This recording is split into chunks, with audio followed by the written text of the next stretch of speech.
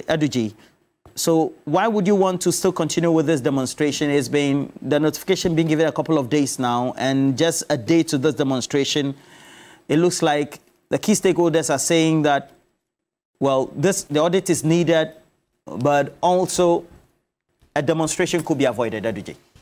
Okay, so you see, if you look at the 1992 Constitution, it has essentially 3 underlying principles. 1, probity. 2, accountability. 3, transparency.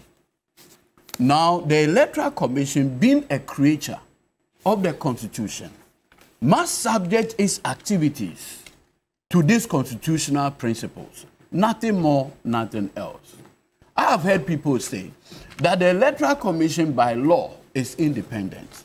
The Electoral Commission is not independent from transparency, accountability, and probity. Now, the NDC, having carefully examined the voters' register, came out with 5 heads of discrepancies. Now, first of all, the NDC wrote to the Electoral Commission requesting for a meeting and to demonstrate that our request is not frivolous or vexatious. What we did was to further request that the whole process should have the media present. So we requested for additional live coverage of the event. Now, my understanding is that the media, being the 4th estate of the realm, will be permitted to broadcast the whole thing to Ghanaians, so that if the claims by the NDC were not proper, the whole Ghana will see the NDC for whatever it's worth. Strangely, the Electoral Commission rejected the media presence. And strangely, the media never raised an issue about it. But that's another matter. Isn't the purview of the Electoral Commission? No, you see, to either have a live coverage? No. Again, I talked about the issues of transparency. The Electoral Commission itself has one of its claims that it wants to have a transparent election. And we ask you that allow the media presence. No. Then we went there. During the questioning, it became obvious by the skill set and the IT expert that we took there that there were huge discrepancies with the register. And I'll give you a classic example. When we raised the issue of Tamale Central, 25 people having their voters' identities and everything transferred to Pusiga, listen carefully, to Pusiga without their consent, the Electoral Commission found merit in that claim and proceeded to suspend its own district director there. Now the question is, if it is possible for 25 people to have their voter identity records transferred from one constituency in Northern Region to another one in Upper East, it tells you the extent to which the IT system of the Electoral Commission can be subject to all the whatever.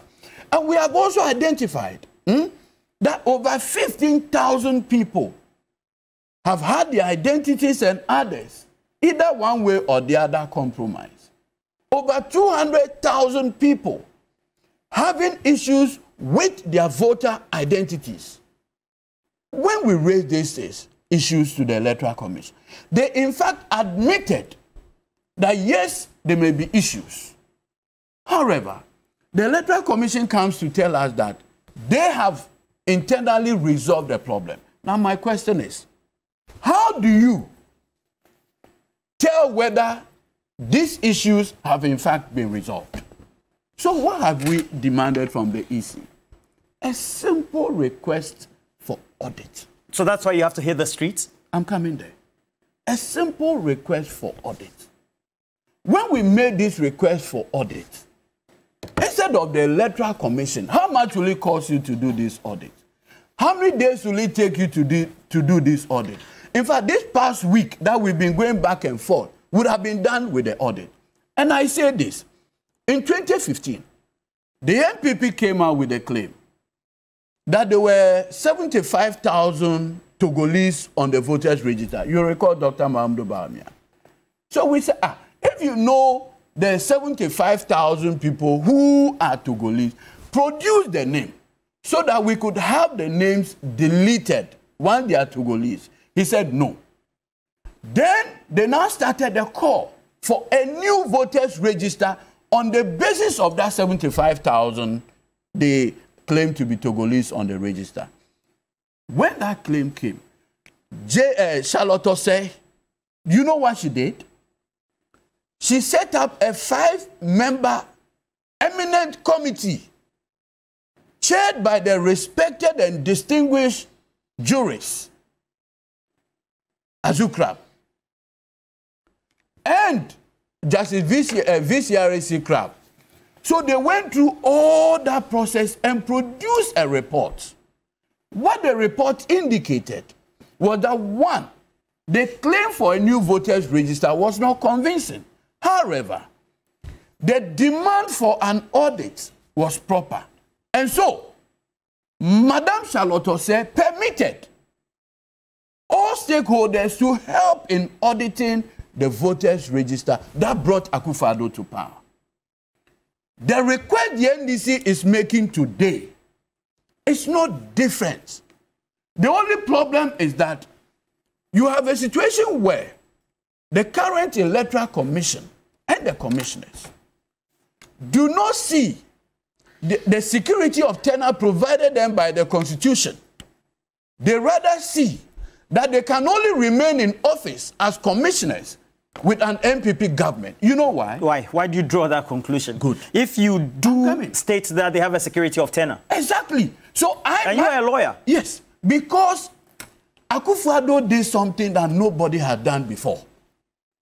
In fact, at the bar conference, the outgone bar president, my senior Yabuafo, made an interest. He said, look, it is only Afarijan who one day is an MPP, tomorrow he's NDC. And that is how we have been going with Afarijan until he went on retirement.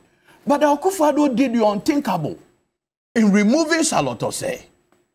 And when Akufo-Addo removed Charlotte Osei, it became a message to the current commissioners that the Constitution's guarantee of security of tenure is not enough. All you need is a reckless president and you are gone. And so because of that, the current crop of commissioners believe that as long as MPP is in power, that is what provides them security of tenure and not the Constitution.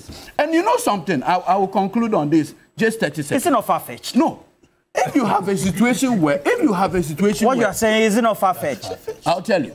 If you have a situation where Madame Jane Mensah, okay, recruit 2 IT consultants.